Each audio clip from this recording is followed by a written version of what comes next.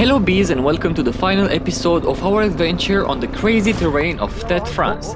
It has been an amazing week with crazy rocky hill climbs as I have never seen before, slippery downhills where you would pray to the god of brake pads, and deep puddles of mud that felt like huge river crossing.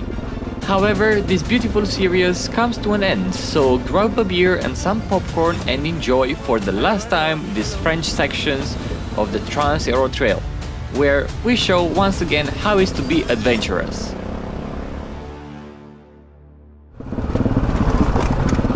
We started very early on what I think it was section 4 of that, and at a certain point we just took a left turn on a random road, and this is how it looked like. Forest coming down here. I don't think this is part of the TET, we just chose a random path because we wanted to... yeah, we want some off-road. During the entire trip the guys made fun of my Yamaha and they were calling it the fart box due to all the popping. And at a certain point I just accepted the persona. Fart box. Fuck, fuck, fuck, fuck. Fuck, fuck, fuck, farts. Such an amazing landscape. Look at all that yellow in there. It looks just amazing. Very, very beautiful. Okay, it starts.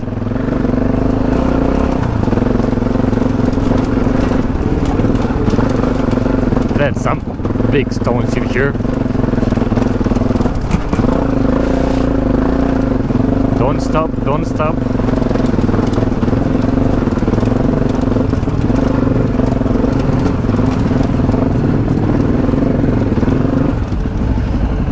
Ah.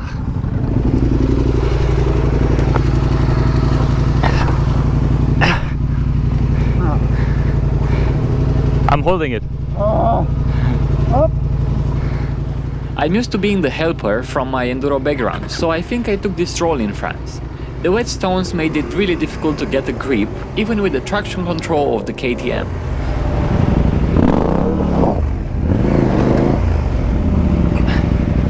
Hai, 3, 2... Stai, 3, 2... Dai. Hai, 3, 2...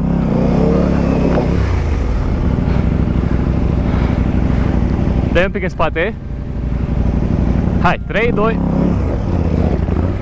And after the KTM 890, the bigger challenge followed with the 1290 Adventure. So wish us luck.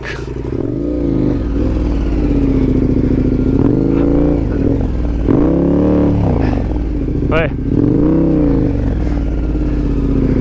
Go on, big. 3, 2, 1.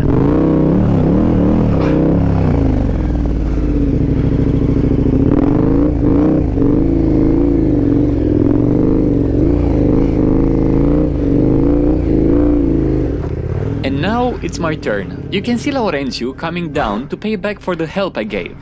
I was in a better position than the guys, but compared to them, I have a heavy-ass bike with no traction control or any electronics on board except the ABS that would be useless in this case.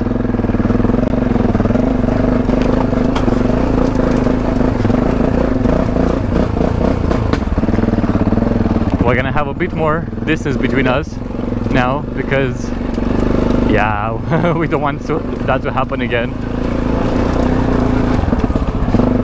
Oh, I don't want to fall on the cliff. The GoPro doesn't do any justice to the steepness of this trail. It was kind of a trail where if you stop, it would be extremely difficult to continue, so you just had to gas it. Chris had a small problem here, and as you can see, I just had to go around it, as stopping was literally not an option.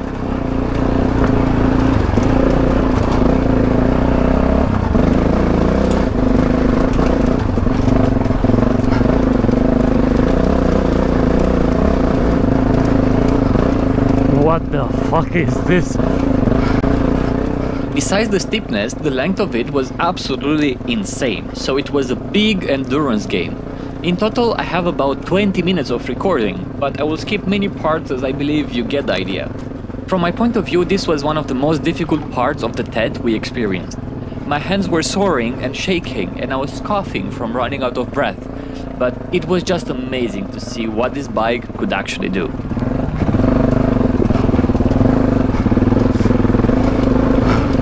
Oh my god! Sometimes I would go in second gear and it was way better regarding the control, until I would be thrown away by a big ass rock. I would switch to the first gear and try to regain momentum, but you know, it's easier said than done.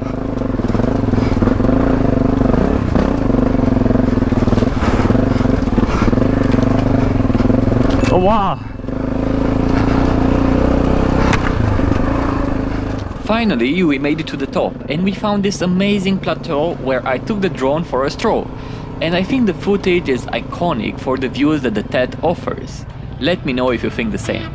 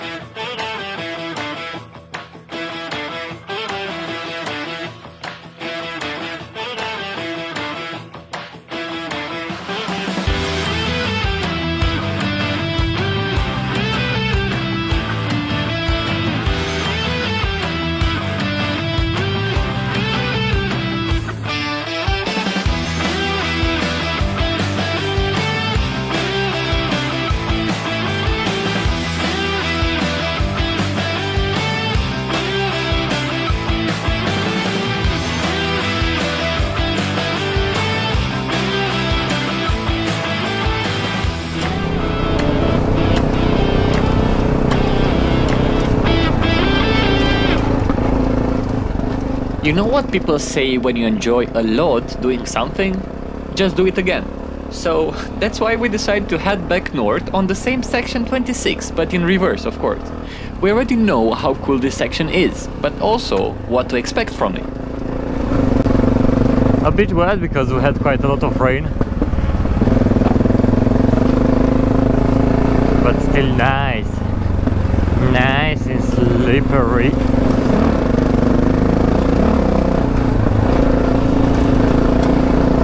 Crazy section 26.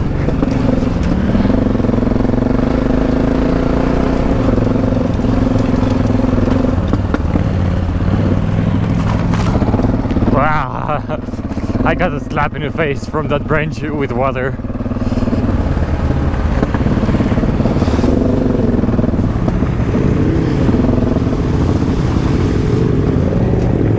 Oh my god, that's a mud fest.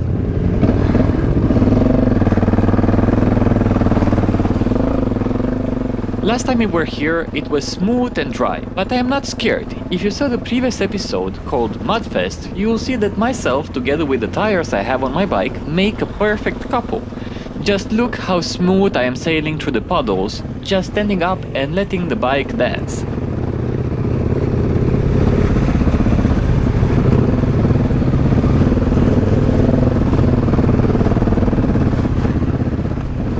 This time we will go around the puddle of mud, but in case it looks familiar, just go watch the submarine video. For now, I will just refresh your memory of what happened right here a couple of days ago.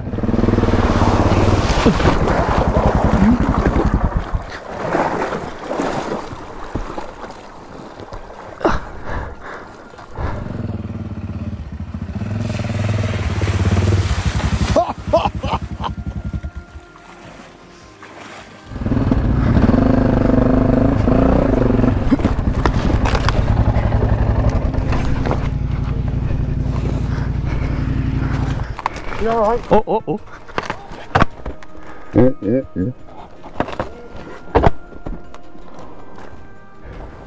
Wow. Not this way. Okay. 1, 2, 3, 8. I had to jump a very slippery route and I lost my balance, but I did not expect this rotten tree to be there and fall like it was in a circus. Good nobody got hit, but at least we had protective gear on. It would have helped. And now that I cleaned the track, of course they can also come easily.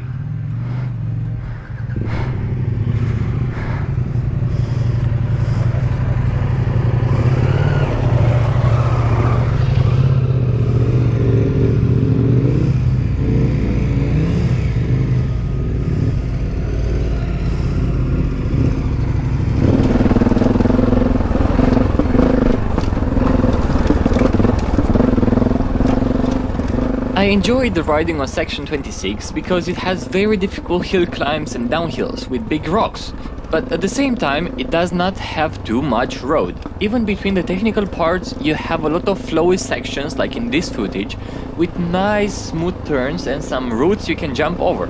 The Hyper Pro suspension I have on the Tenere makes it feel like riding a cloud.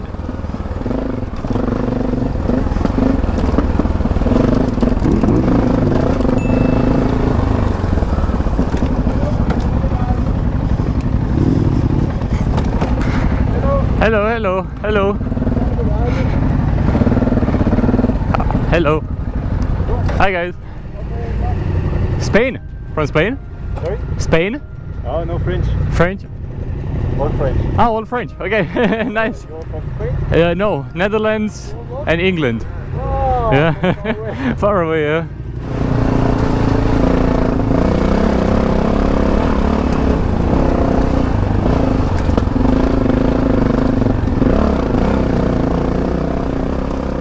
After meeting with a fellow French riders and having a small chat, we continued on the track, but not for too long as we were quite tired. However, tired or not, me and Dan somehow activated the race mode and started going all in. You cannot see him, but he was right up my ass while I was giving everything. The final words after the race from Dan the Dad could make a grown man tear down, and that's okay. Good race, huh? Yeah. Good race. Woo! It was flying then. This was not supposed to be the last day on the TET. We still had a bit more to do, but the next morning we found the radiator leaking from Rob's KTM and decided to head directly home. This being said, I hope you enjoyed all the videos from the French TET as much as we loved riding it. So bees, don't forget to like and subscribe for more adventures, and see you soon!